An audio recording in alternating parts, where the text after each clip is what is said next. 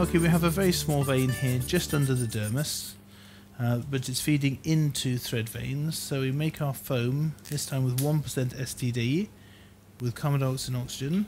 The bevel is placed upwards, and in the longitudinal axis of the probe we come along, getting the best signal, and then using the side to side movement to get the best ultrasound image of the needle. And once we do that, we should be the same plane as the vein, advance into the vein itself, and then when we inject, the foam travels along the vein. You can see if you extravasate, because you don't get the passage, you get a blowing up, and then immediately that's happened, we lift the leg up, we sweep the foam where we want it, we take the gel off the skin, and then we bind the leg with this bandage that holds itself to itself, but without using any adhesive at all. And that eccentric compression will now stay on for 14 days and nights in that area. Lovely. Okay, so we have another vein just under the dermis. A nice size for a 1% STD foam. So we make the foam first of all with the Tsari method, using carbon dioxide and oxygen, no air, because we don't want any emboli. Then in the longitudinal axis of the leg, we inject in, move the needle side to side to get the best image. At that point you saw it go through the vein wall. So once you see that little puncture on the ultrasound, you know you're there, and you can empty the whole lot straight into that vein, and then that will pass for miles up and down.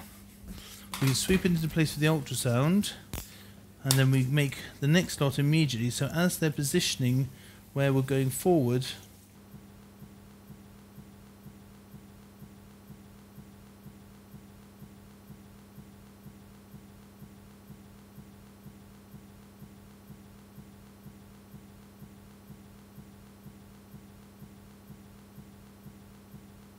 and then we have about a minute or so just to choose our next route before we have to get the wrap on. So as we've pre-marked our veins, we know exactly where we can go. We can start making this now, and we're going to come into that second target vein.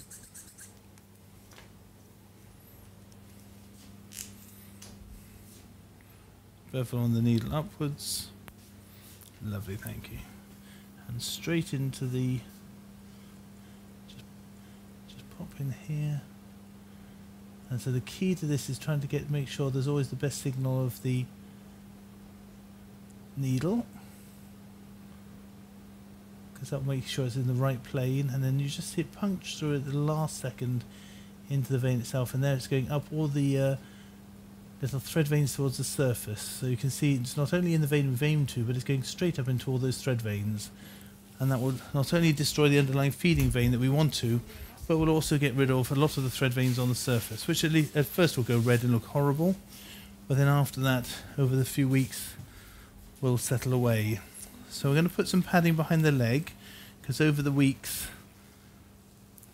the 2 weeks that this bandage is on, it can chafe at the back of the leg if we don't actually protect the popliteal fossa. So we put that on first. We wrap this sclerosant around the leg, right up to this level here, and that's the lot. And then we're going to bring this all the way down so that we can put an easy graduated pressure stocking over the top without this bandage ruffling up.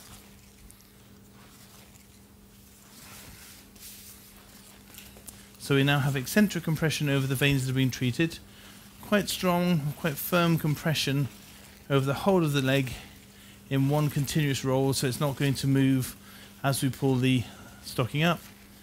We can cut that off there, and then that's going to stay in place for 14 days and nights with a graduated pressure stocking over the top.